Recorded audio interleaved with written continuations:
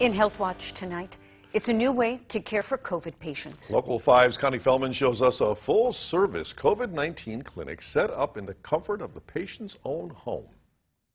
While more and more people are getting vaccinated against COVID-19, doctors have been struggling with the best ways to treat patients showing symptoms but who don't require hospitalization. Now one hospital has come up with the answer, a full-service clinic in the patient's own home. This is Michael Herrera's new normal.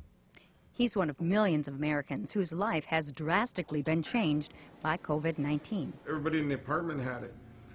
Everybody got over it, except for me. I'm what you call a long hauler. Michael became sick in August. Shortly afterwards, he was hospitalized and intubated. It was very traumatic. Fortunately, his condition improved, but that meant he faced recovery from a deadly disease in his own home. And that's what makes it scary. However, Michael wouldn't have to go it alone. Thanks to the COVID-19 Comprehensive Care Clinic, started by Santa Clara Valley Medical Center in San Jose, California, it gives patients remote access to a village of healthcare workers. They are infectious and can't go to their home clinics for care. We just didn't have a way of caring for these patients who were not in the hospital. We follow the patients through the acute infection phase. One person on the team was taking care of my medication. One person was taking care of me physically.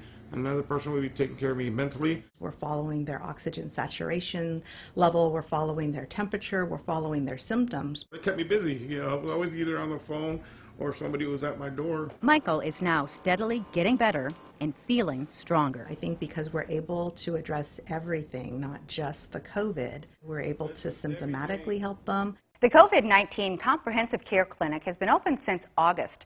Currently, the team sees about 60 patients each day, with many returning to health in 14 days. Other hospitals are also adapting their approach to treating outpatient COVID cases. And that's your Health Watch. I'm Connie Feldman, Local 5 News. Thanks, Connie. And tomorrow in HealthWatch, stopping a cold before it even starts.